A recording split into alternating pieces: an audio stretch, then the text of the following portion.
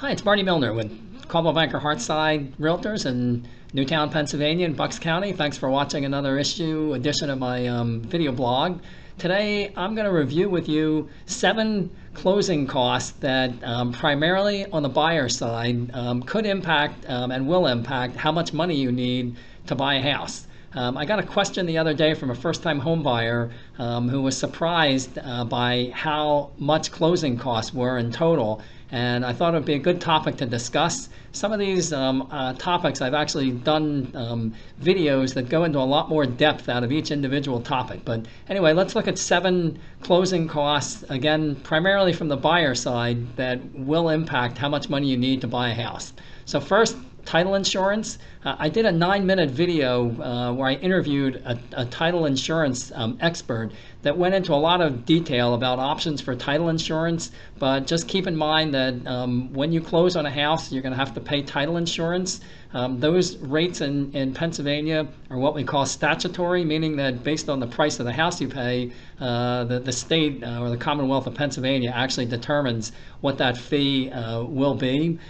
Second, loan fees. So loan origination, if you're paying points, appraisal fee. Sometimes the appraisal fee is paid outside of closing, but again, it's an element of closing costs that you need to be aware of.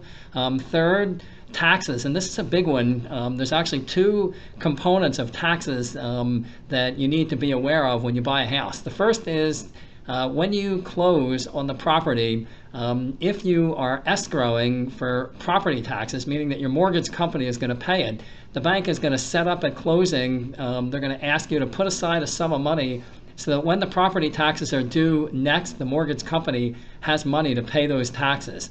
And the second element of that are tax reimbursements back to the seller, because the seller will have inevitably prepaid taxes for the period of time, for the balance of the year, but they won't be in the house. So you have to reimburse the closing, the seller, for the taxes, the property taxes that they've already paid.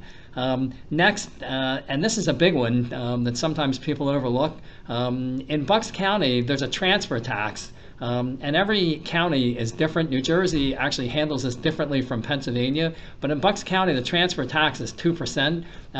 And for all practical purposes, it's split between the buyer and seller. So if you're on the buyer side, you're going to incur a 1% fee at closing for the transfer tax. It's 1% of the sale price of the house that you're buying. The fifth component that I wrote down, homeowners insurance. And again, this can be paid outside of closing, but when you settle on a house, you need to have paid 1 year in advance of homeowners insurance. So there are times when that's paid ahead of time. Sometimes it's actually paid at closing. In either case, it is a closing cost that you need to be aware of.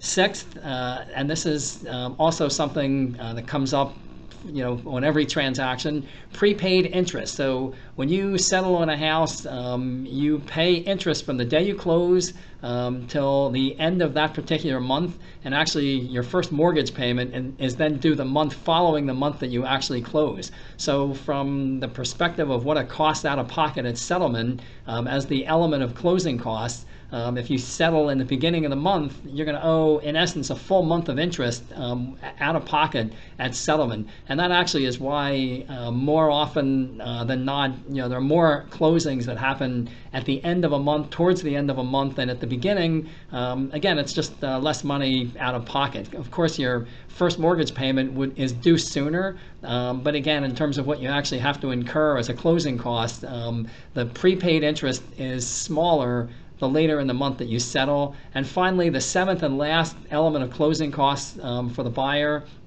I just refer to as miscellaneous. So there's going to be some miscellaneous fees like recording fees. There's going to be possibly conveyancing. They're relatively minor, but again, they do come up and you need to be aware of it. So again, I hope this is helpful. I can give you an example of closing costs for any property at any price point in my area. Just call me, 215-519-1399. Shoot me a text.